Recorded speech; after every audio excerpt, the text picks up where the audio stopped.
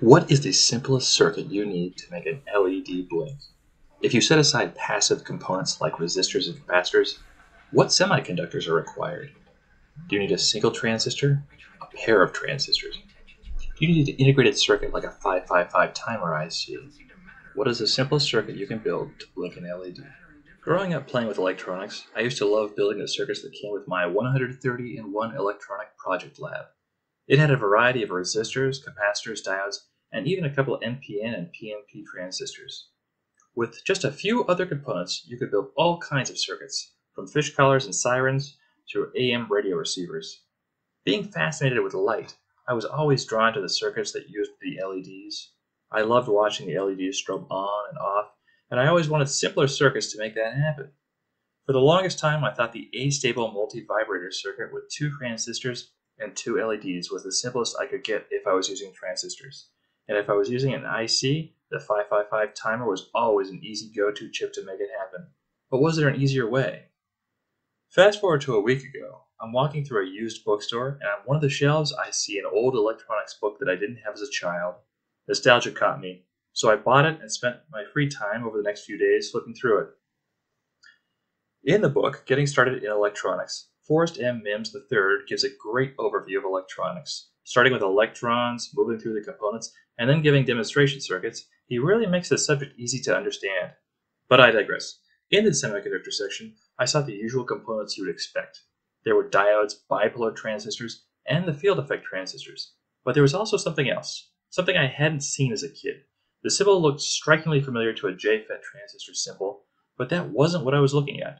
On the page was the symbol and description for a Unijunction transistor, and happily, to my surprise, it makes possible the simplest LED blinking circuit I have found to date.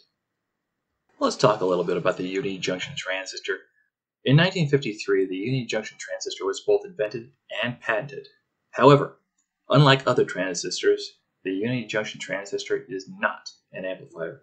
It acts more like an on-off switch. In fact, it is sometimes referred to as the double-base diode because, like a diode, it only contains a single p-n junction.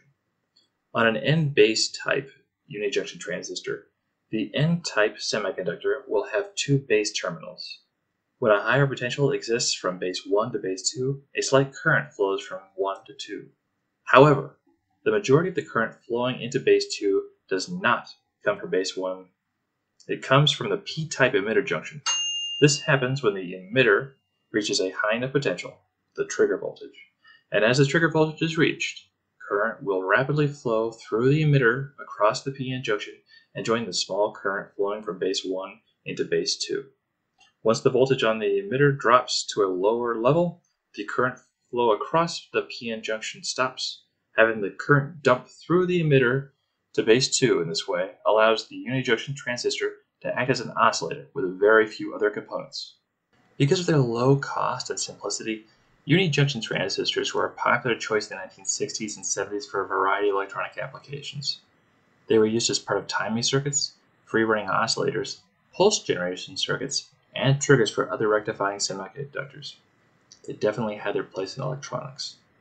However, over time, the Unijunction transistor was phased out by other components. The 555 timer IC was more convenient and easier to set up. It replaced the Unijunction transistor in most circuits. Today, microcontrollers make almost anything possible, pretty much removing the need for Unijunction transistors in modern circuits. But the Unijunction transistor still has its place in history. Okay, now that we've seen how the Unijunction transistor works and we've seen what it can be used for, let's actually build a circuit.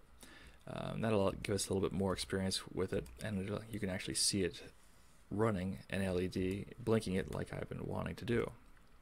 So how we can make this work? Well, we're going to need an LED, a Unijunction transistor, and we'll need another resistive element on the emitter. So we're going to use two resistors in series. One of them is a standard resistor. One of them is a variable resistor, or as we like to call them, a potentiometer. And that's kind of, the potentiometer is going to connect to the emitter. We're going to set the resistance to 100 ohms for the one going to base 1. We're going to set the one going to the variable resistor as 1K. Base 2 is going to go to the LED. And now we can hook up our power and our ground. So here's our ground terminal. And we'll get our power terminal.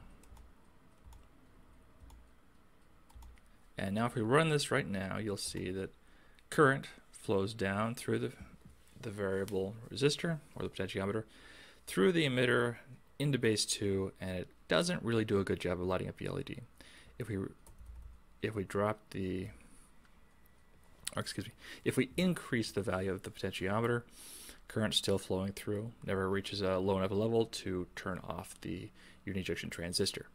So let's add another component here. Let's add the capacitor, and when we do that, we will add the necessary component to make this work as an oscillator. So we connect this up to the emitter, and now when we turn it on, you'll see that the current flows down into the capacitor, slowly charging it up, and oh, you see that right there? Every once in a while the capacitor reaches a high enough charge where the voltage, right in this area right here, reaches the trigger voltage for the unijunction transistor. When that happens, the unijunction transistor opens up and it allows current to flow through it, which lights up the LED. Now if we reduce the value on this potentiometer, it's going to do something interesting.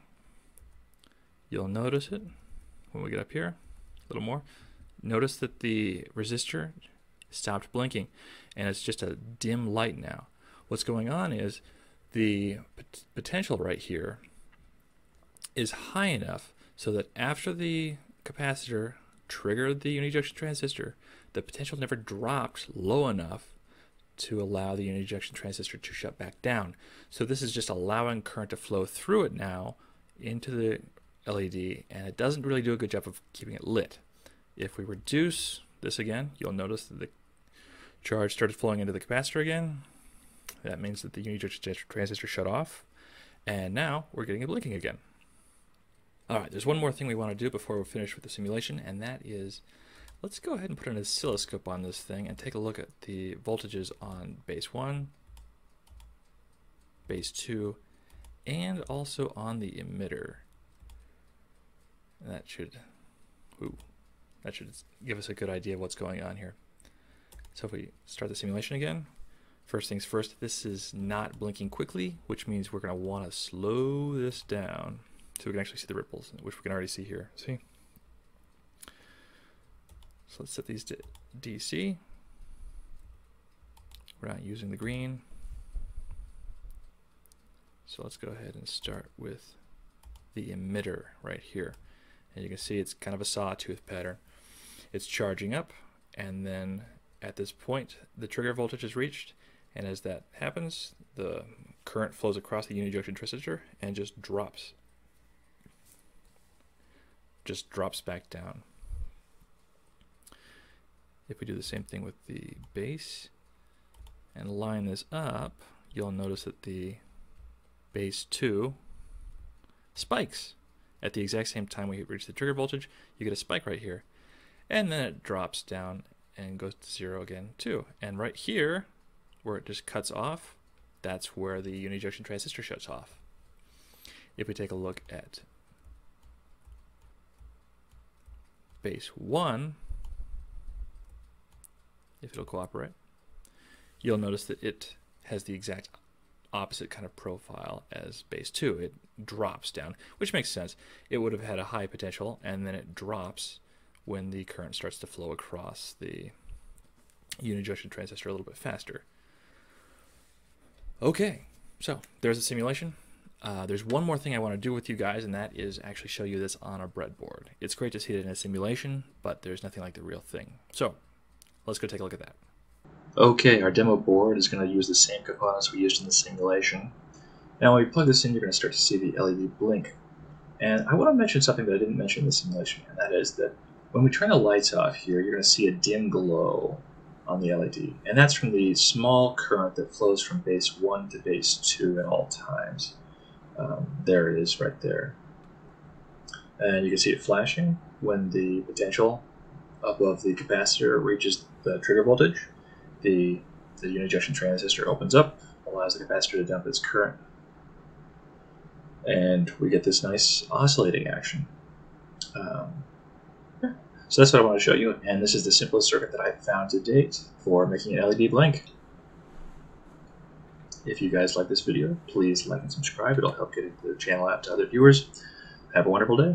Goodbye.